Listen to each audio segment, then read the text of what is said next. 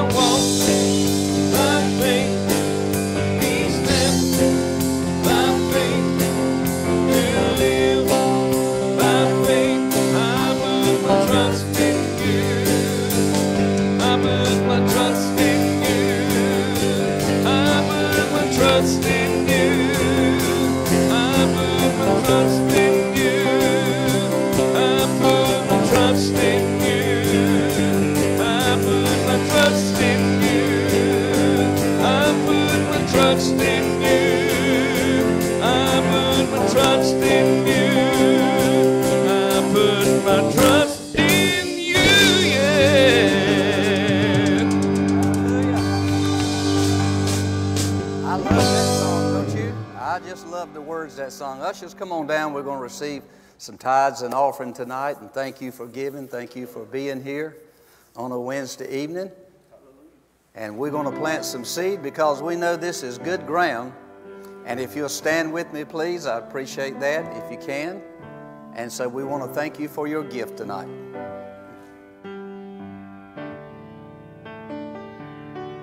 Bless the Lord, oh my soul. Oh, my soul, worship His holy name. Sing like never before. Oh, my soul, I worship Your holy name.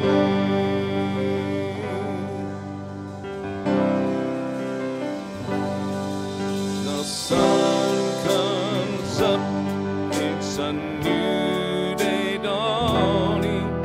It's time to sing Your song.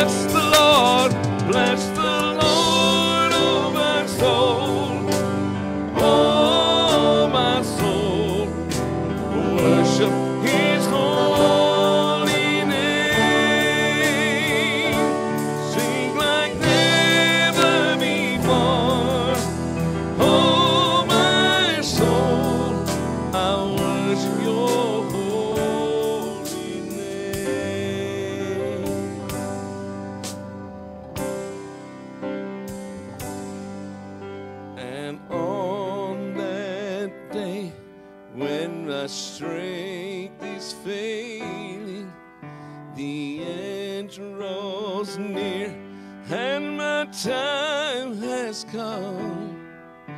Still my soul will sing your praise unending.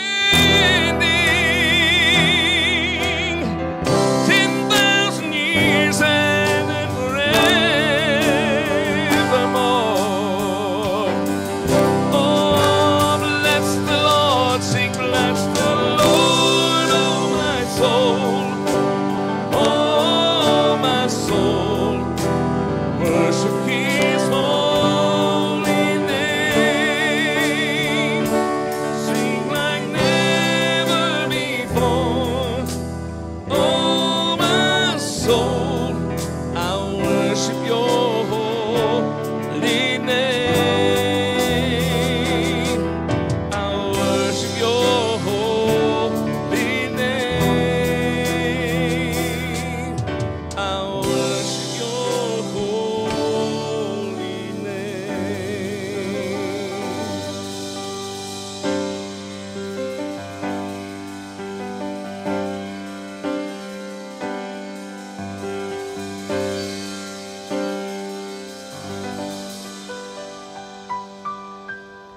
Would you do something for me? Just turn around and wave at somebody, 2, 3, 4 folks. Just say hi, everybody. Say we're glad to see you. Praise God. We're going to get into the Word in just a little bit. I always get excited about the subject I'm going to teach on tonight. And we'll just call it Reviewing Faith. And we want to talk a little bit about faith tonight. Thank you, Brother George. All of you that have joined us by Facebook, we're so glad to have you be in the service with us. And I don't know of a better subject to talk about than right now than faith. So we want to talk about some things about faith. So let's talk about reviewing faith. Revisiting faith. Jesus said to His disciples, He said, again, I say unto you, which means, boys, I've already said this one time, but you need to hear it again, because none of us have arrived. Not a one of us. So it's good sometime to revisit some things. Sometimes things can slip. Paul said that in Hebrews. He said things can slip. And then we start loosely saying things that we shouldn't because things begin to slip. So let me remind you of a few scriptures tonight about faith. Hebrews 11:1, very familiar verse of Scripture, says, now faith is the substance of things hoped for. It's the evidence of things not seen. So whenever you are believing for something, it has to be by faith, because faith is your evidence. Faith is your title deed. Faith is your proof. Faith is the deed that says it's mine even before it's manifested. Then in Hebrews 11:6, it says this, without faith, it is impossible to please God. So we cannot please God without faith. So if we're going to please God, we must make up our mind we're going to live by faith. Then in Romans 1:17 it says, the just shall live by faith. Then in Galatians 3:11 it says, the just shall live by faith. Then in Habakkuk 2:4 it says, the just shall live by his faith. So that tells me that God expects us to live by faith. Right? The Bible says that we are to go from faith to faith. So faith is the only way that we're supposed to live as Christians, because faith pleases God. And when we're not walking and living by faith, we're not pleasing God. That doesn't mean that God doesn't love us. It doesn't mean that we don't love God. It just means we're not pleasing God. Amen? So we walk by faith and not by sight, because we're walking by sight when we look at things instead of looking to the Word of God and not living by faith. 2 Corinthians 5:7 says, What does it say? For we walk by faith and not by sight.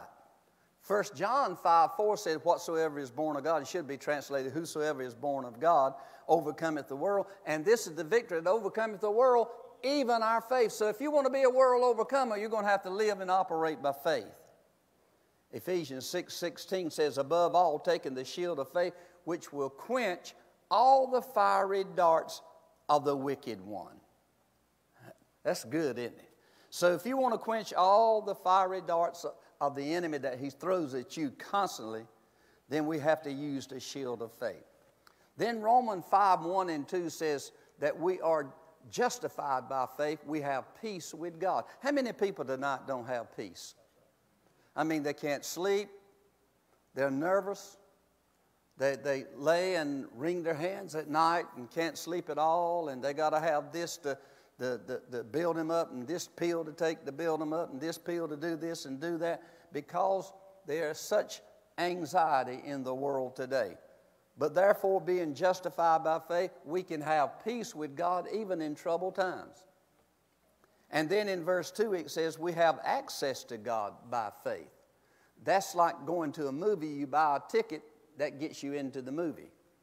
Well, like the ticket is to the movie, faith is to God, or is the access to God. We use faith and it gives us access to God. 1 Timothy 6:12 says, fight the good fight of faith. So we're in a fight. But it's called the good fight of faith. You know why? Because we overcome, we win. Now the faith fight is simply this. Listen to this. The faith fight is to stay in the arena of the unseen. See, the devil, he deals out here in this sense world. Your 5 physical senses: sight, smell, taste, hearing, feeling. That's what he deals in. God doesn't deal in that. Everything that God talks about exists somewhere. It just exists in the unseen world. It exists where you cannot see it. Faith is the substance of things hoped for, the evidence of things not seen. So the faith fight is to stay in the arena of the unseen. Paul said in 2 Corinthians 4:18, while we look not at the things which are seen, but at the things which are unseen, for the things which are seen are temporary, subject to change, but the things which are not seen are eternal. So what are we to look at? Things that are not seen or perceived by our 5 physical senses.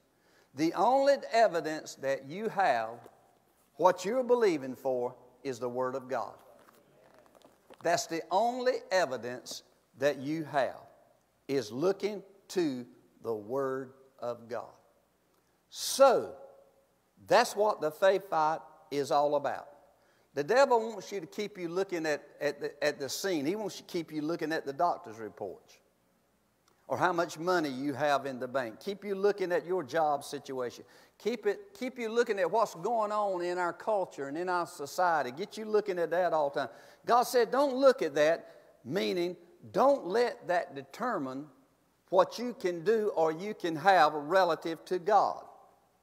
Don't look at that to determine whether you have victory or not. Our victory is in our relationship with God and what God said. And the devil always wants you to go in the feeling realm. Well, I don't feel any better. Come on now. Some people might tell you that you don't look any better.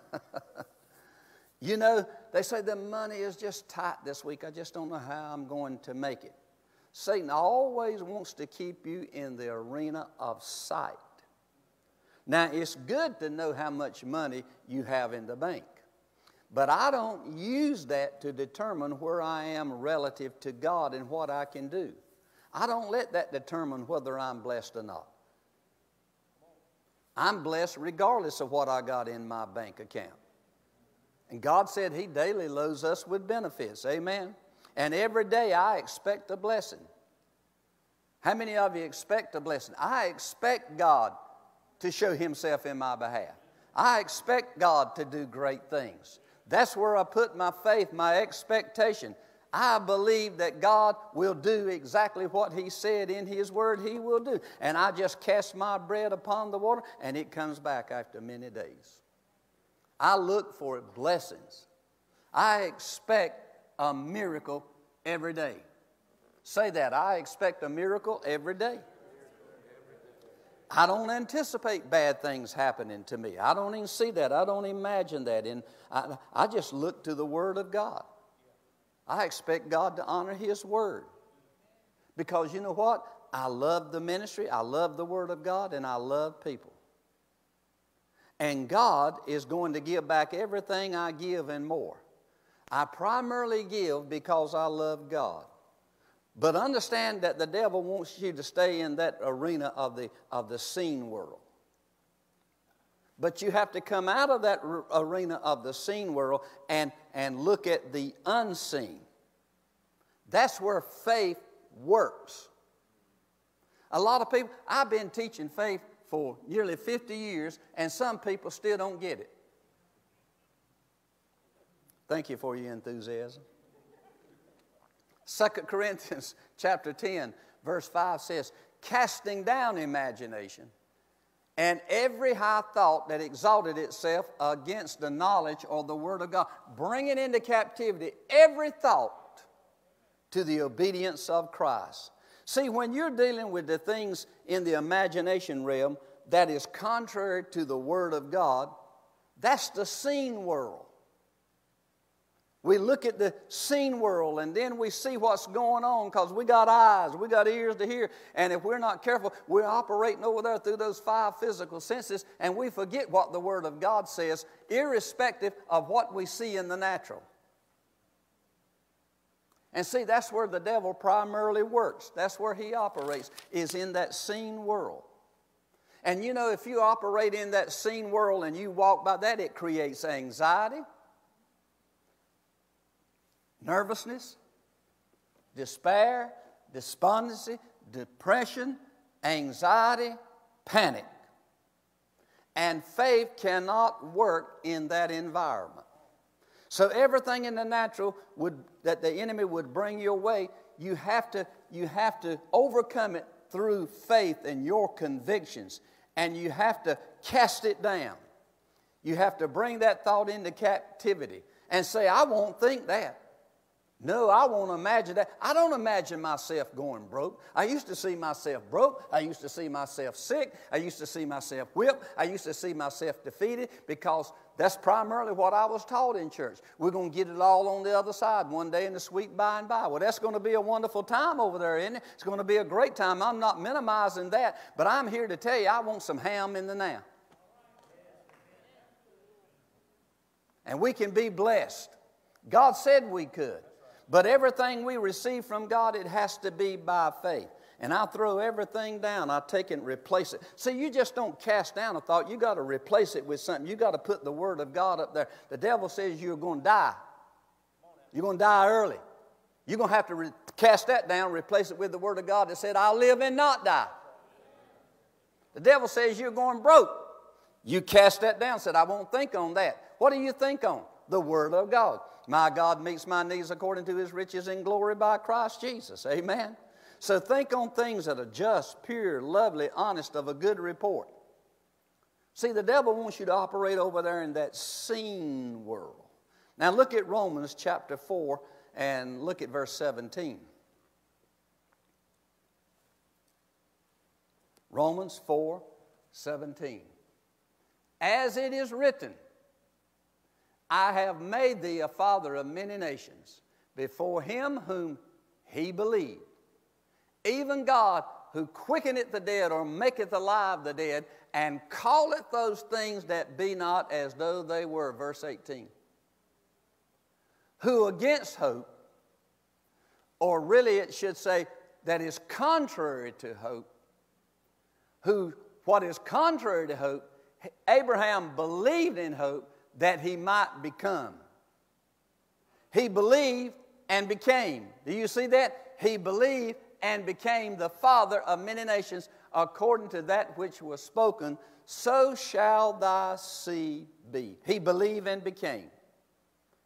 See, those things that are contrary to your hope, you have to have your hope, but you have to add to that hope faith. And hope, faith comes through the Word of God. If your hope is not coming from the Word of God, you don't have real hope that will weather the storm that comes your way. Abraham's hope came from the Word of God. The Word produces hope. See, hope is an expectation. That's what it means. It's an image, it's a picture, it's favorable expectation. How many of you have a favorable expectation? Then you put faith to that hope. It says here, in hope he believed. That's how he became the father of many nations. That's how we become prosperous. That's how we become healed. We believe and we become. We believe and we become.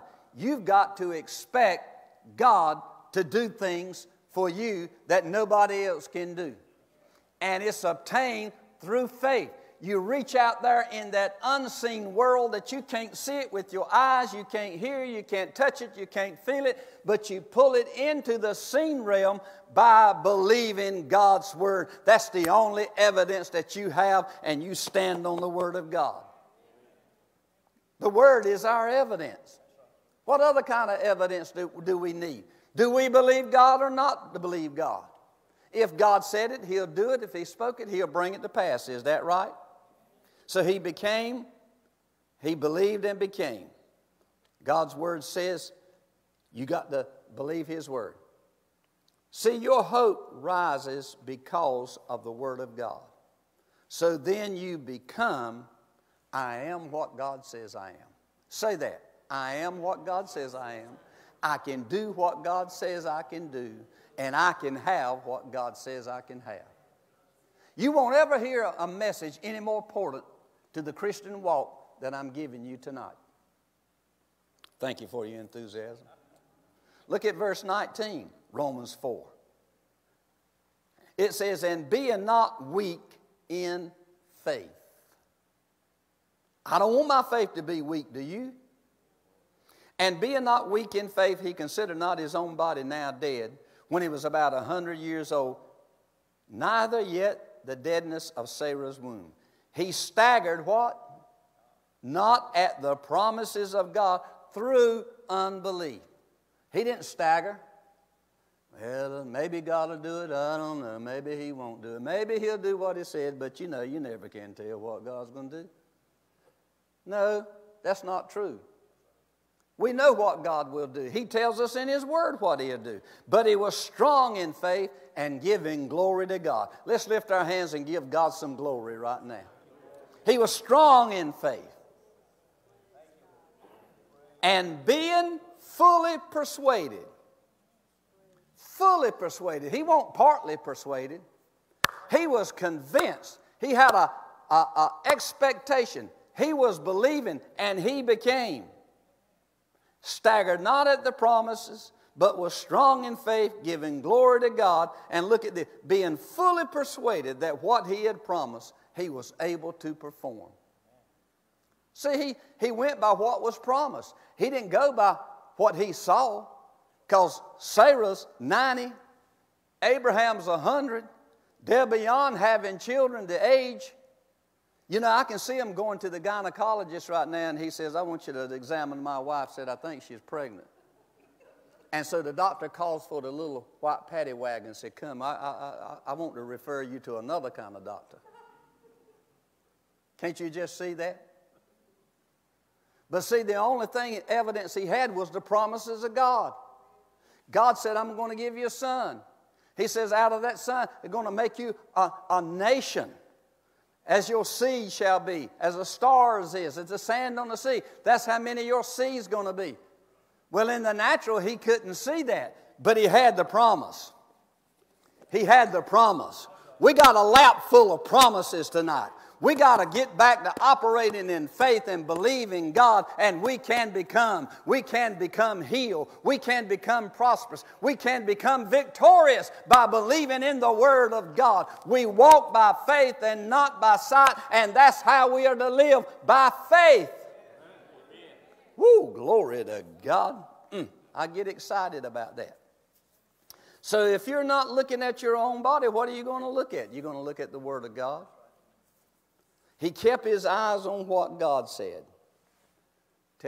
Just look over somebody behind you, in front of you, and say, keep your eyes on what God said.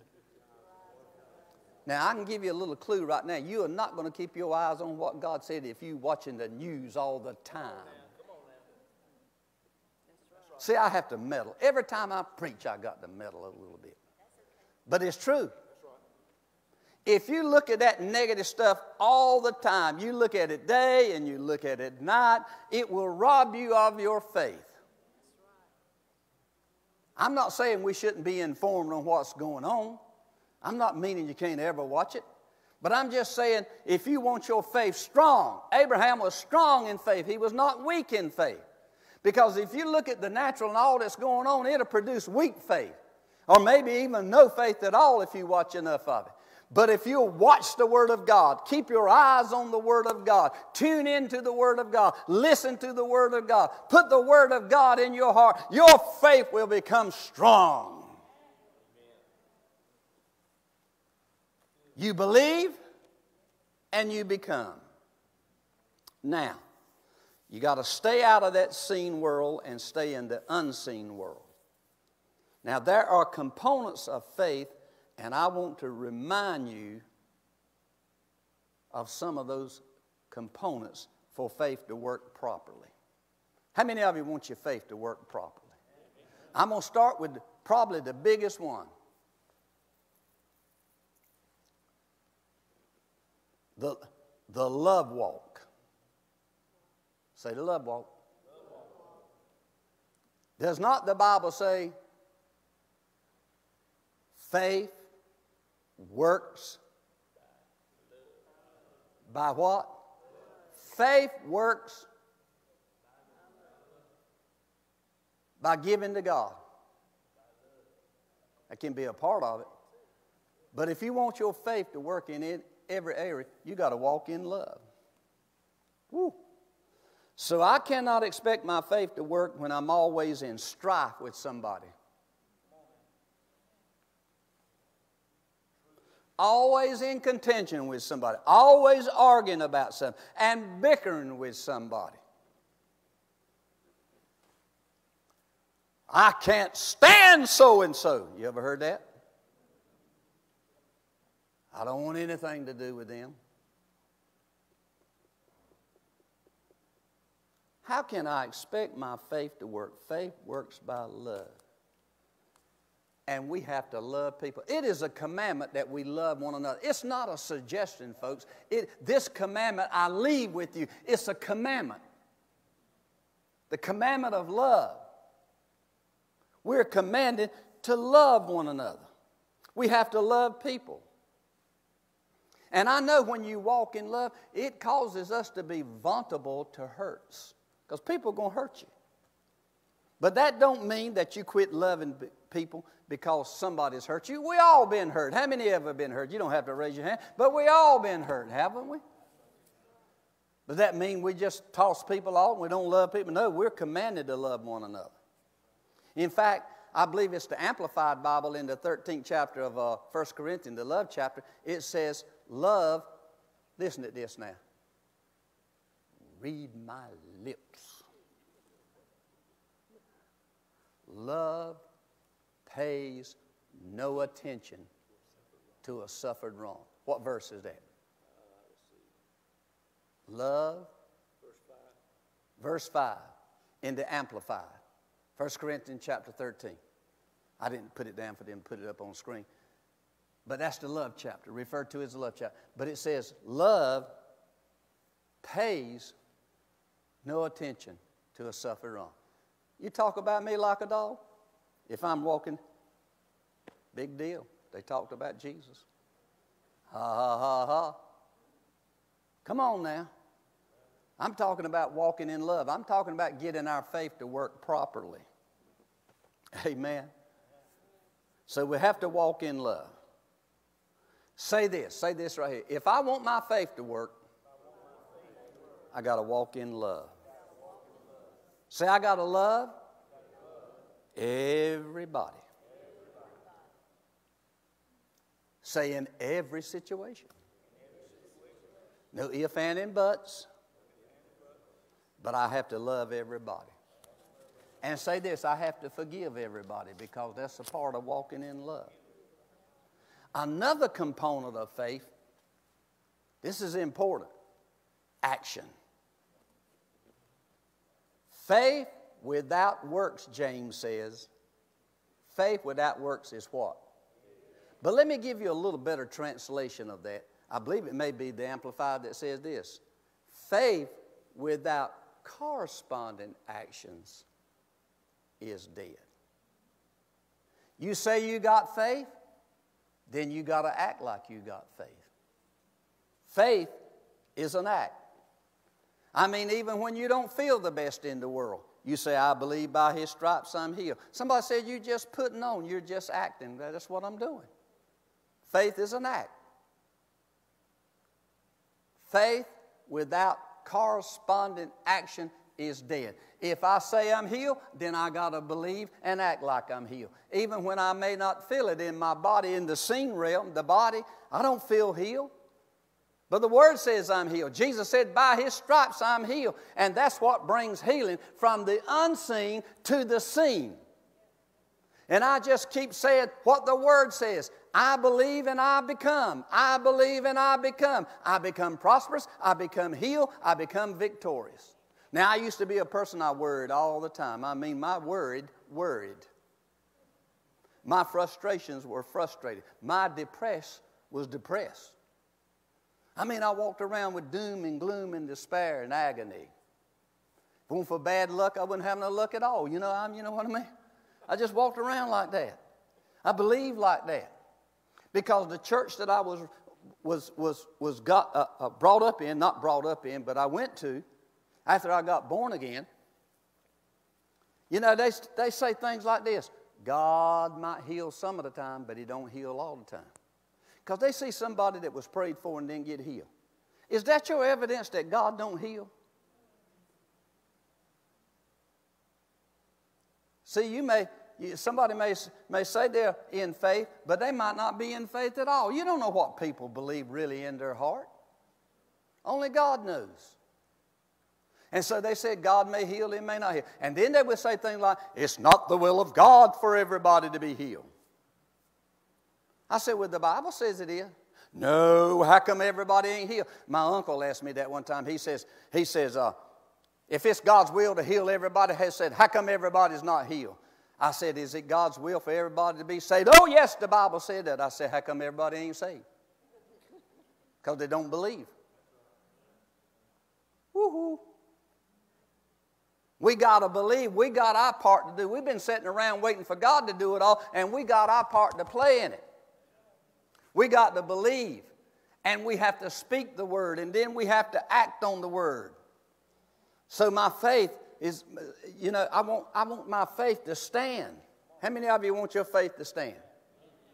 Because you see, it says, if you hear the Word of God, and Jesus said, and you do my word, you'll be like a man that dug deep and built his house upon the rock.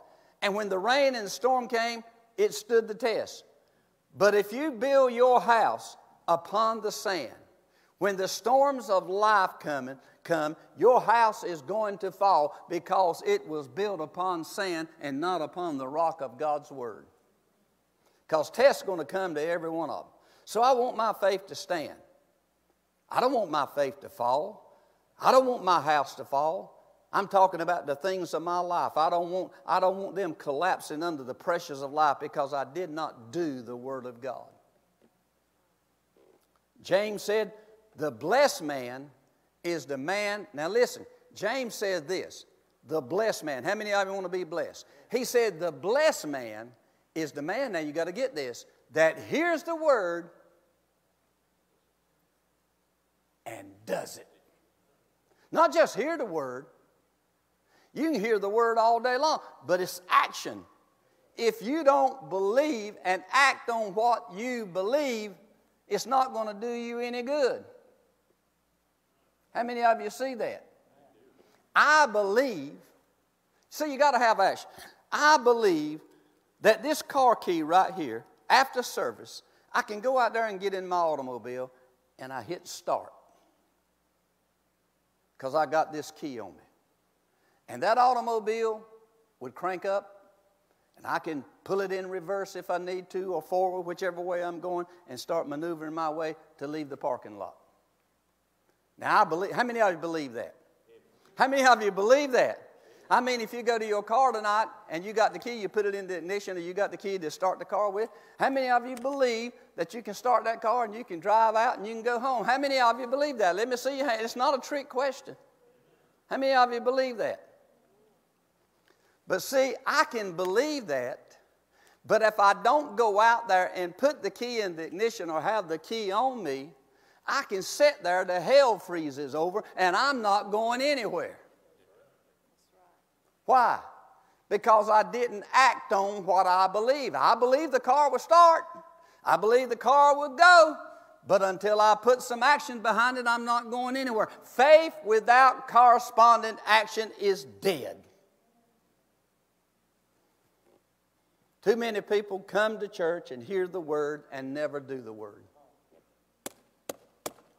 Walk out and keep doing the same thing they've been doing over the years and the weeks and the months, and then they get the same results. You know, they always said that the definition of insanity is keep doing the same thing over and over and expect different results. So we have to be hearers of the word and doers of the word, not just come in here and hear only.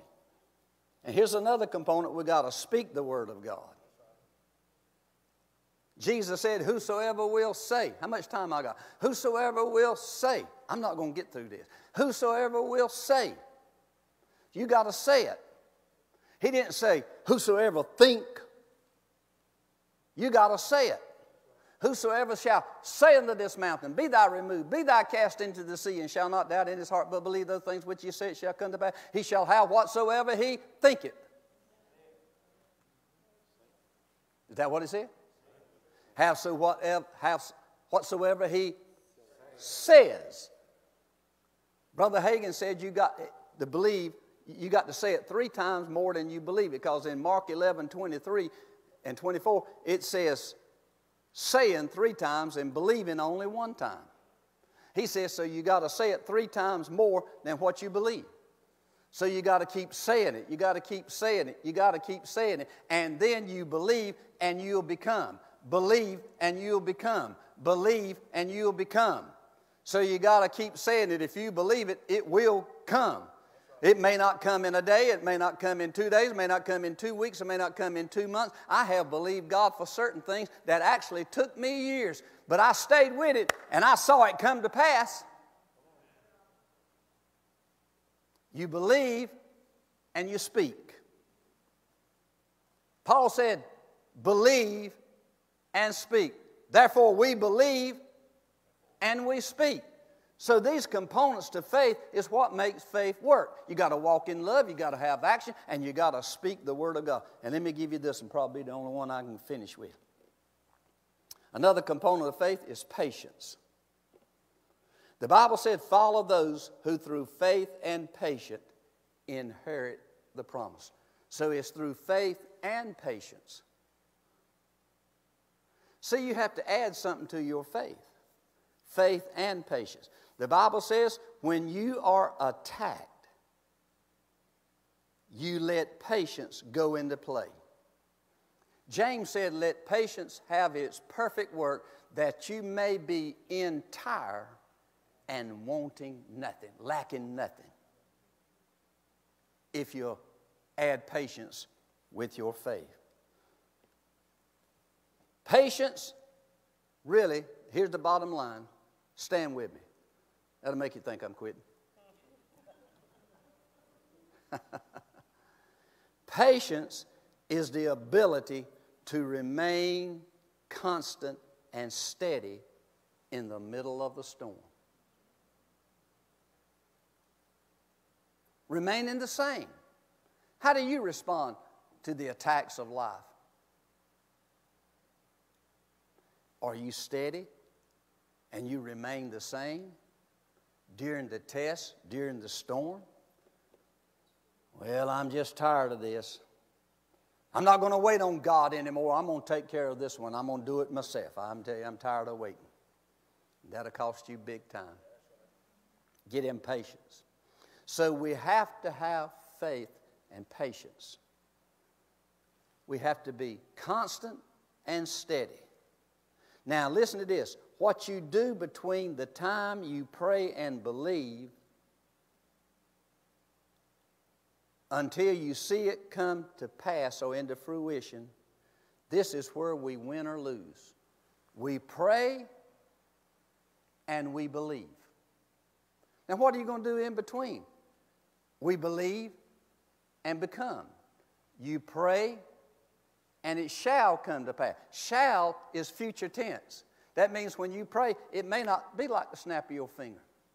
Pray and it shall come to pass. So from the time you pray until the time you see it come to pass, what are you going to do? Moan and cry and bicker and complain? That stops your faith. You'll never see it come to pass. From the time you pray until you see it come to pass, what are we going to do in between? Here's another ingredient in faith, and I'm going to quit with this one. In between, we praise God. We thank God just like Abraham. He believed, he received. He believed, he received. When his body was dead, it didn't look like it in the natural, in the seen world, but he had God's word on it. He has God's promise on it. And we got the word of God, and from the time we pray until we see it in between, praise God, we're just going to thank God. We're going to praise God. We're going to worship God just like we already got it, because in the realm of faith, we already have it. It's just waiting for the manifestation from the unseen to come to the scene. Now lift your hands and praise God. I want to see some faith in action here tonight. Come on, let's praise God. Woo! Glory to God. Ha ha ha. Say ha ha ha. There is a laugh of faith. Laugh. Smith Wigglesworth said, faith laughs at the impossibilities. Ha, ha, ha, ha, ha. I know what the devil said. I know what the situation says. I know what the doctor says. I know what the lawyer says. But I know what God said. But wait a minute. You can't do what God said if you don't know it. And you can't know it if you don't ever read it. See, there's a lot of components to this thing called faith, and we wonder why it don't work. We think we just say, oh God, I thank you, and I just pray, and then it don't happen. But in between, what are we doing? Complaining, murmuring, fault finding, not walking in love, don't act on the word, talking doubt, everything contrary to the word of God. No. Abraham believed that God was able to perform. He was fully persuaded. I got to get you fully persuaded. I have to get myself fully persuaded that what God said He will do. God cannot lie. Do we believe that? If He said it, He'll do it. If He spoke it, He'll bring it to pass. Let's give Him one more praise. Come on, put your hands together tonight. Let's give God some praise in the house. Let's thank God tonight. Woo!